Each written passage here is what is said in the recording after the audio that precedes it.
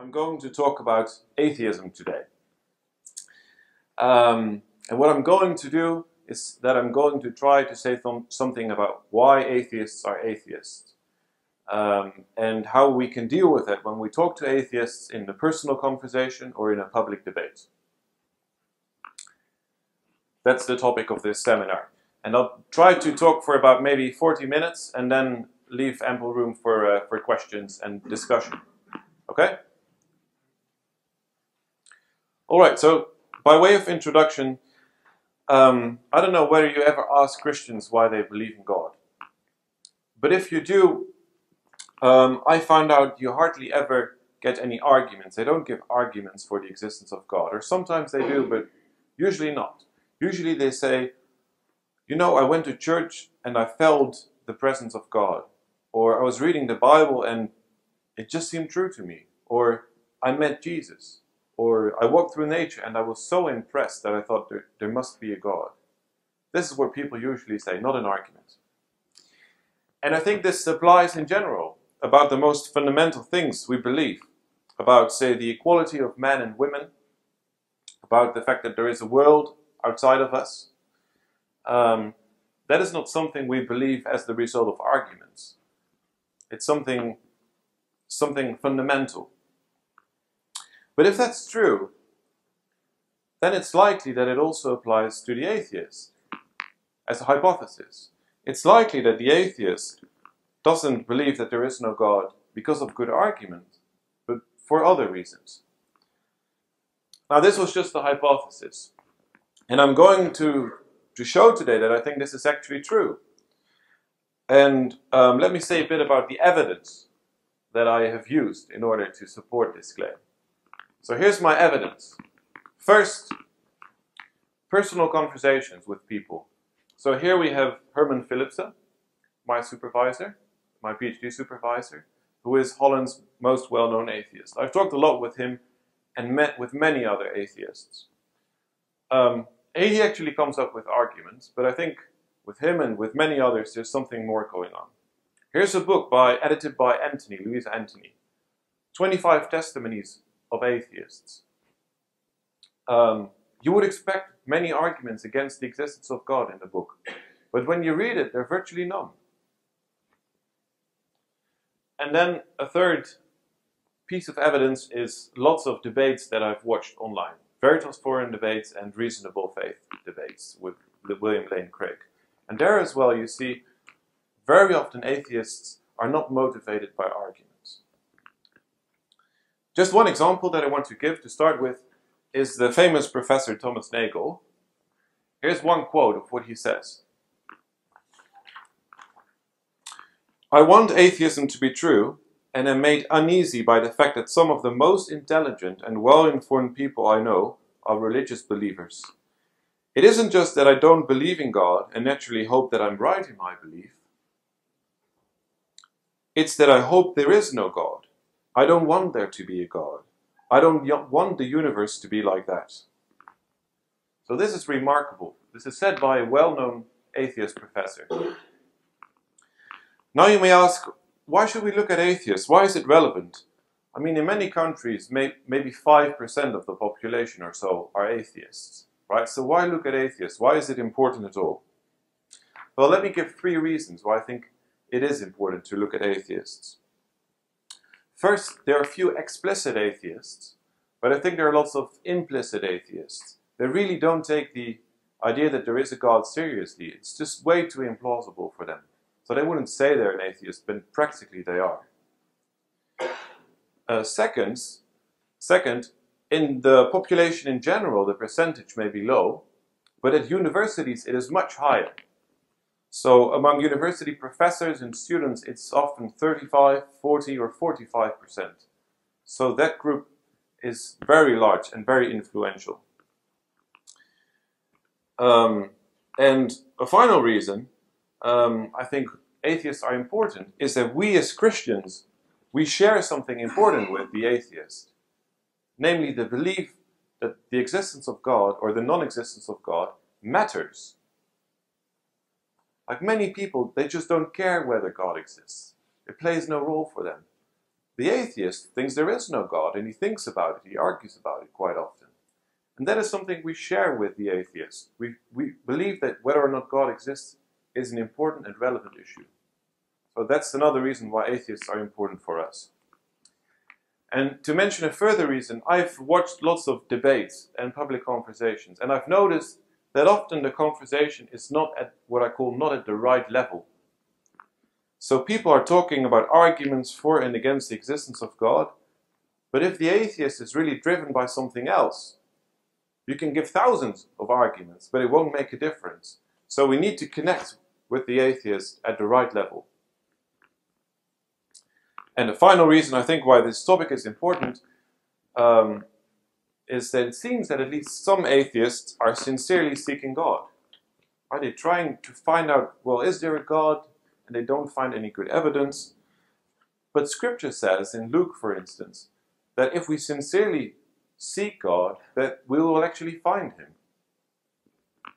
So how is this possible? I think that's another reason why it's important to look at atheists.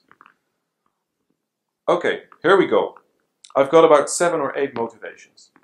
And here's the first one of them. I call it misguided epistemological frameworks. And epistemological just means something like knowledge or belief. It's a misguided idea about knowledge or belief or evidence. The first one is that believing God is rational only if there are good arguments for the existence of God. And I think people like Alvin Plantinga, Nicholas Wolterstorff and other philosophers have shown that that is not the case. There are many things we believe, like that there is a table here, that I had breakfast this morning, that I'm hungry or that I feel pain in my knee. Lots of things we believe without any arguments and that are completely rational.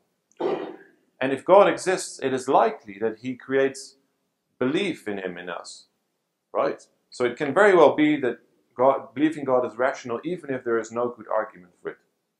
Just to be clear, I do think there are very good arguments for the existence of God. Very good ones. I just don't think we need them in order to be rational. So, and here's a second one. The second misguided idea is that in order to see whether there is God, we should avoid praying, avoid reading the Bible, avoid going to church in order objectively to assess the evidence. Right? So we should not participate in the Christian life to look at it from a distance. And then we can assess the evidence. Here's one example, Daniel Garber, also a philosopher. Here's what he says.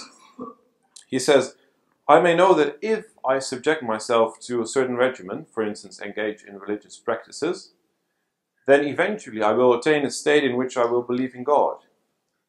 And I will believe that my belief is rational. But that isn't good enough. From my present point of view, it looks too much like intentional self-delusion. It's a bit like conspiracy theories. So if you read too much about it, then at a certain point you start believing it. And that's how lots of atheists think about belief. So they want to not pray, not go to church. And I think that as well is misguided. Because the Christian faith says that we are sinful human beings, and the only way to find enough evidence, or a certain kind of evidence, is to actually do it. Go praying, go read the Bible, go to church. It is an important way to acquire evidence. So don't avoid those things. Well, what is needed here? I don't think what is needed here is not primarily arguments for the existence of God, when you talk to the atheist, but explain why these ideas are mistaken. What's wrong with them? I go to the second motivation, and I call it the ideal of an independent thinker. And I think this one is very pervasive. Many atheists feel attracted to the idea of being an independent thinker. They don't want to have any external authority which tells them what to believe or what not to believe. And they think this makes life an adventure, something attractive. So here's one example, Louise Antony, a philosopher, the one who edited the book. Here's what she says. We atheists have no sacred texts, no authorities with definitive answers to our questions about the nature of morality or the purpose of life. no list of commandments that cover every contingency and dilemma.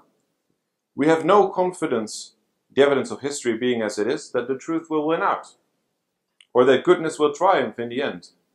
We have no fear of eternal punishment, but no hope either of eternal reward. We have only our ideals and our goals to motivate us, only our sympathy and our intelligence to make us good, and our fellow human beings to help us in time of need. When we speak for ourselves. We cannot claim inspiration or sanction from the Creator and Lord of the universe. Right, so she desires to be an independent thinker. Here's one other example, Simon Leyden. Here's what he says. Our existence is this one long walk on a tightrope over a yawning abyss, and there is nothing to catch should we fall into meaninglessness, or isolation, or even mere ordinariness. But he says that is exactly what I find so exhilarating about being an atheist. Life is up to us. There are no safety nets. That's a bracing thought, and it's also a reason to live. So these people want to be independent thinkers. Now, how should we deal with this? Let me mention a couple of things I think the way we should deal with this. First, I think we should acknowledge that the Church has made mistakes in the past about this. There has been dogmatism, and the Church sometimes has even forced people to believe certain things, and we should acknowledge that. We have made mistakes. We should be honest. Second, I think we should acknowledge that we have often left the hard work to non-believers. Like even today, there are relatively few evangelicals in the sciences. They're underrepresented. And we should acknowledge it. But then that's not the whole story. I think what we should also do is explain that there is plenty of room to think critically in the Christian tradition. All the major universities in the world were founded by Christians. And we could give examples of philosophers and scientists like Blaise Pascal or Francis Collins, the former director of the Human Genome Project, examples of people who think critically and are Christians. And some of them, like C.S. Lewis or Richard Swinburne, even became a Christian because they thought critically. And then finally, I think we should also mention the fact that being a completely independent thinker is a myth. You cannot be a completely independent thinker. Is there anyone in the room who has ever been in Mongolia? Who believes that Mongolia exists? Everyone. Is there anyone who has been to the moon? No. We still believe the moon exists, and we have beliefs about what it looks like. Why is that? Well, because we trust the testimony of others who have been there, who have taken pictures, right? And we trust them. So complete intellectual independence is a myth. We have to rely on others, especially in science. Okay, let's go to another motivation. Following a hero or being a hero oneself. I think this one you encounter quite often. So what happens is that atheists read philosophers or scientists like Friedrich Nietzsche, the German philosopher, or Bertrand Russell, the British philosopher, and they feel attracted to them. They admire them because of their courage. But these people are atheists, so they think they need to be atheists too. Or another reason is they think life is harsh, right? Reality is harsh. There's lots of suffering, and we have to face it. We have to be heroes. And in order to illustrate this, let me show you a short video. It's a few fragments, and here Lewis Wolpert from the University College of London is having a debate. And I ask you to try to listen carefully to what he says. There's something very interesting going on here. So, I don't know whether you've noticed, but it seems, at first sight, it seems he gives arguments against belief in God. Like, you believe it because it makes you happy, it results from tool making, and so forth. But when you listen carefully, there's this phrase he uses many times. And if you watch the whole lecture, he uses it 20 times or so. He says, "I'm sorry to tell you, I regret to tell you, You won't like this, but sorry, I have to tell you. So what is going on? I think what's going on is he's portraying himself as a hero. He's facing harsh reality, and he invites us to join him. Join me in being a hero. Face harsh reality. Right? So he thinks being a Christian excludes facing reality, excludes being a hero. That's what's going on here. Now, what should we do if we encounter this? What we should do, I call it Christian hagiography. That is, describing the lives of Christians who have been courageous. You can be a hero, in a way, and be a Christian. So think of Dietrich Bonhoeffer, for instance, who died, who was executed because he tried to save the Jews, because he attempted to, or he was involved in an attempt to kill Hitler. Surely it's possible to be a hero and a Christian. And I think what we should do is point especially to the person of Christ, the ultimate hero, he whom sacrificed himself for the entire world. Right? If anyone is a hero, it is Jesus Christ himself. So if this is what's happening, then we should not only give arguments for the existence of God, we should show what it is to be a Christian and show that it's possible to live a courageous life. Here's another one that can motivate atheists. Disappointing and traumatic experiences. Right? Everyone has those in his life. And of course atheists do too. Here's one example by Shapiro. Here's what he says. One day in February 1984, I was driving and listening to a radio news story about David Vetter, otherwise known as the Bubble Boy. The announcer said that he had been born 12 years before with a condition known as severe combined immune deficiency that robbed him of the usual defenses against infectious diseases. Since any infection would prove fatal, David lived in a sterile environment, a plastic bubble. He had no physical contact with any living organism for 12 years, right? And eventually the defense was breached and his doctors had to enter the bubble. David then hugged his mother for the first time and died a short time later, thus prompting the news story that day. And Shapiro says, when he heard this on the radio, he said, something snapped in me and his belief in God completely disappeared. Now, what I want to say is there's something irrational about this, right? We all know that there's a lot of suffering in the world. Shapiro had heard about the Holocaust before this experience, of course. We know that there is a lot of suffering. But then there's one particular story that comes close, maybe a family member, a friend, or this one, and something snaps. It's not an argument against the existence of God. And I want to give you another example by showing a video in which Garrett Hardin is speaking. And he's describing a scenario in which he goes, this is an American guy, he's going hunting together with his father. So he's hunting with his father, and he's a young guy. He asks his father a question that he finds fascinating. He's asking this question, where does God come from? And his father becomes angry and says, that's not the sort of questions you should ask. And that is a really traumatic experience for this guy. And I think it has influenced the fact that he no longer believes in God, has become an atheist. Now, when it comes to disappointing experiences and even traumas, right? How should we deal with that as Christians when we encounter atheists with such experiences? I don't think we should give arguments for the existence of God. Or maybe we could, but that won't do the work. Something more is needed. I compare it like someone having had an elevator accident, right? If you have had an elevator accident, you can say to that person, well, look at the statistics. This happens once in a million times. So you can go again into the elevator. There's no risk. Do you think that will help? No, this person has a trauma because of the accident. So what the person needs is therapy and doing things step by step. Same thing, I think, with traumatic experiences.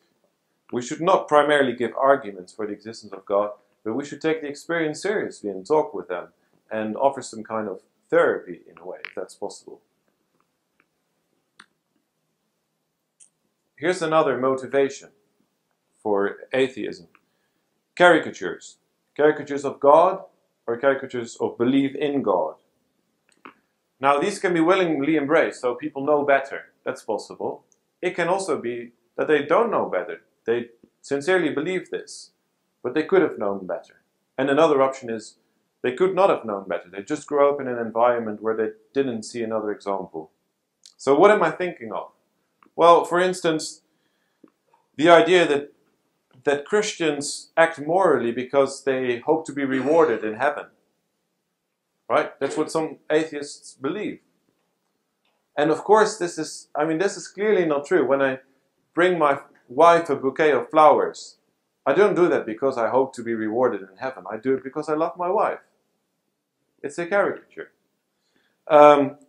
Here's another one. Believers think that they are the only ones who have something valuable to say on morality. Or the whole Bible is meant literally, every piece of it, so it conflicts with science. Or if you're a religious believer, then you cannot think critically. These are all caricatures. I think when we encounter this, what we should do is not so much, again, provide arguments, although they are important, but we should provide knowledge about the rich Christian history, the rich Christian intellectual history, historical evidence, statistical evidence. We should remove this obstacle, remove these caricatures. And then another very important one is moral repugnance. So atheists are sometimes atheists because they morally dislike God or believing in God. So Fernando Savater, for instance, a Spanish philosopher, talks about God as the supernatural tyrant whose goodness nobody is allowed to question. There's a lot that they find morally repugnant about God. So, for instance, God chooses a specific people, or God commands atrocities, or God has created hell, or allows hell. There's also they find morally repugnant about believers, like the sexual policy of the Roman Catholic Church, or the lack of freedom to express one's opinion. And I think, that, again, there's something irrational about it. Even if it's true that religious believers are immoral, it does not follow that there is no God. There may still be a God. So it's not a reason to believe that there is no God. It's not a good reason for atheism, not a good argument. But it motivates atheists. And again, this is the final fragment of video that I would like to show. The famous Richard Dawkins talks about the Christian faith, and he has moral problems with it, as soon becomes clear. A life for a life, what kind of a morality is that? That is what Richard Dawkins asks. And I think he is serious about this. He is morally repelled by the Christian faith. And he is not the only one. I think there are many of them. Now, how should we deal with this when we encounter this? I think there are many ways, but let me make 3 suggestions. First, I think what we should do is do careful biblical exegesis. So he mentions Abraham, for instance, and lots of others do. Abraham being asked to sacrifice his son. I've noticed that lots of atheists are actually willing to look at a passage together. So if they have a problem like that, then ask them, well, let's take a Bible, let's look at the passage. Let's read it together and see what is truly meant by it. And often reading it carefully reveals something they didn't see or didn't know.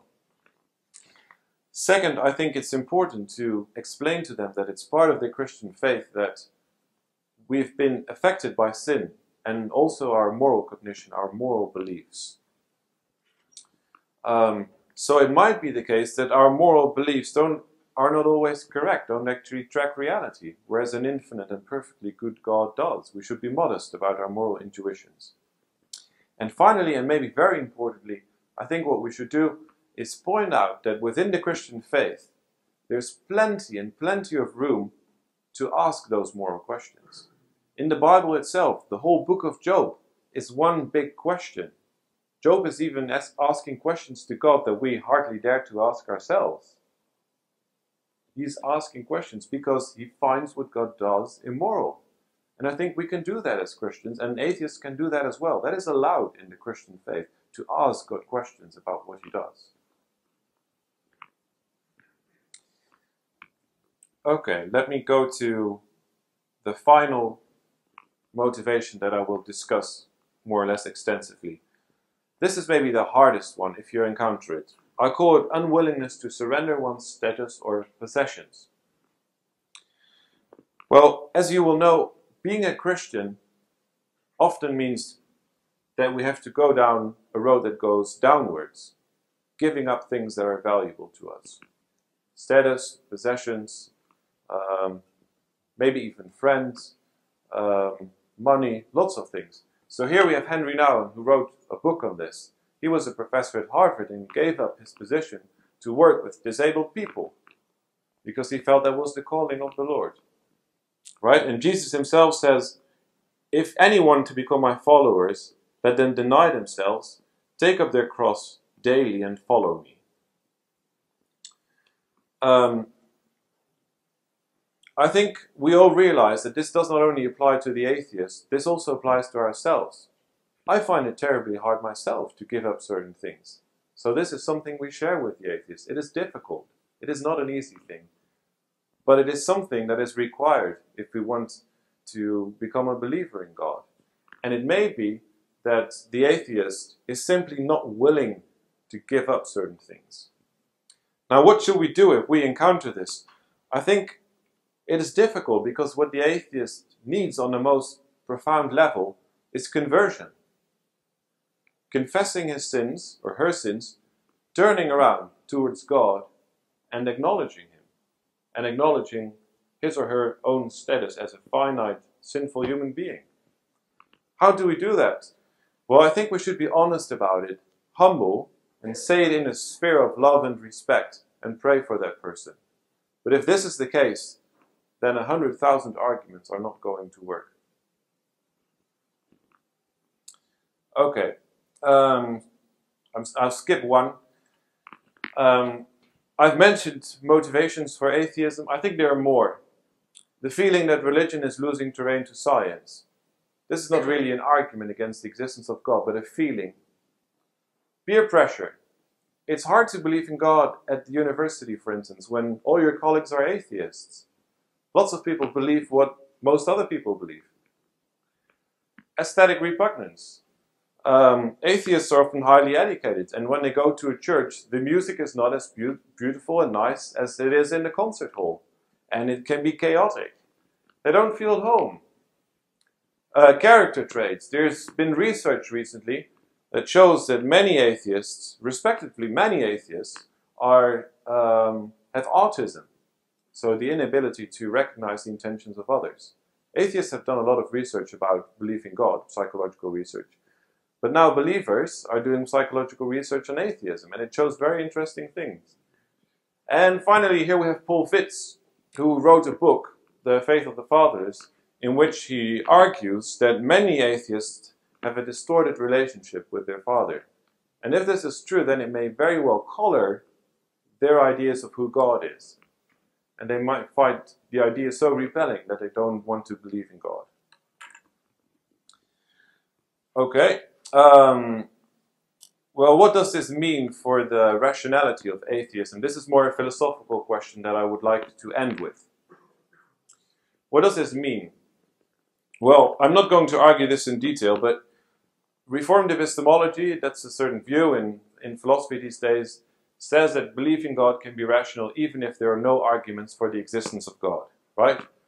God can cause in us the belief that He exists in the same way as the table causes the belief in me that there is a table by the light reflected on the table.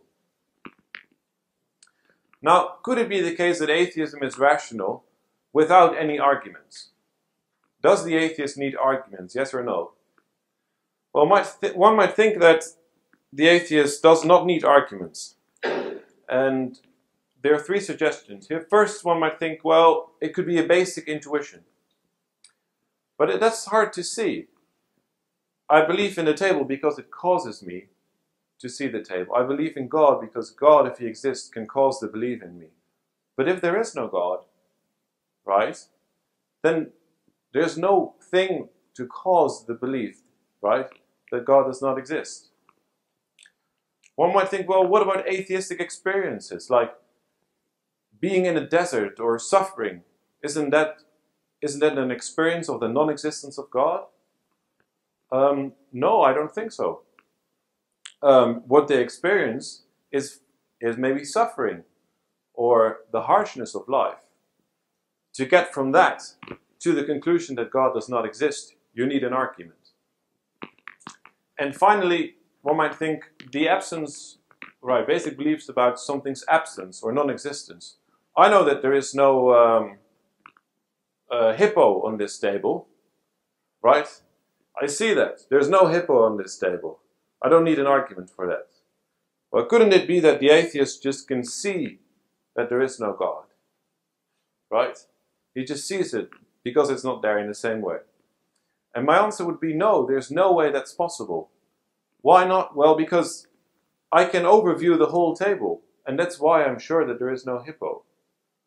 But nobody, no human being can oversee the entire universe and everything that exists, and therefore conclude that there is no God. We don't have that overview. So it follows that Christian belief can be rational even if there are no arguments. And again, I think there are good arguments, just to be clear. We just don't need them to be rational. The atheist does need arguments. All the motivations I've mentioned, we should take them seriously, but he does need arguments in order to rationally believe in God. Finally, sincerely seeking God. Yes, I think there are some atheists who sincerely seek God and do not find Him. Why is that? Well, partly because of these motivations. They have caricatures, or they work with misguided frameworks, right? So they avoid prayer and they avoid reading the Bible because they think they need to. And that's why they don't find God, although they seek Him in a way. So I think paying attention to those motivations will help them and us when we talk to them. I suppose you will have questions about this, but just in case you don't have any questions, here are some of my questions to you. What do you think these non-argumentative motivations for atheism teach us about life, about ourselves, and about God? What can we learn from them?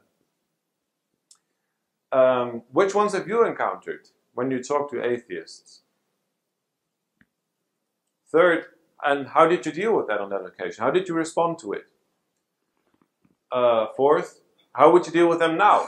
Maybe it's many years ago. Would you do it differently now? And finally, for those philosophically interested, did you find the argument at the end convincing that the atheist needs arguments against the existence of God in order to be rational? Those are questions in case you don't have any. If you have any, then I look very much forward to hearing them. Thank you for your attention. So the question is, when we speak to an atheist and the atheist gives arguments against the existence of God, should we put those arguments to the side and try to find out what the underlying motivations are? My answer would be that we need to do both. So remember Lewis Wolpert in the beginning, the video? So he gave an argument. He says, you believe in God because it makes you happy. I think we should tackle that argument. We should take it seriously. However, we also notice this hero ideal behind it. And we should take that seriously as well. Because if we neglect it, then we neglect what motivates him. And what makes it so attractive, what he does. Because the audience was really attracted to what he said. I don't think because of the argument, but because of the ideal of being a hero. So I think we should do both. That's my point. So apologetics should not do merely arguments, but look behind the arguments at the motivations.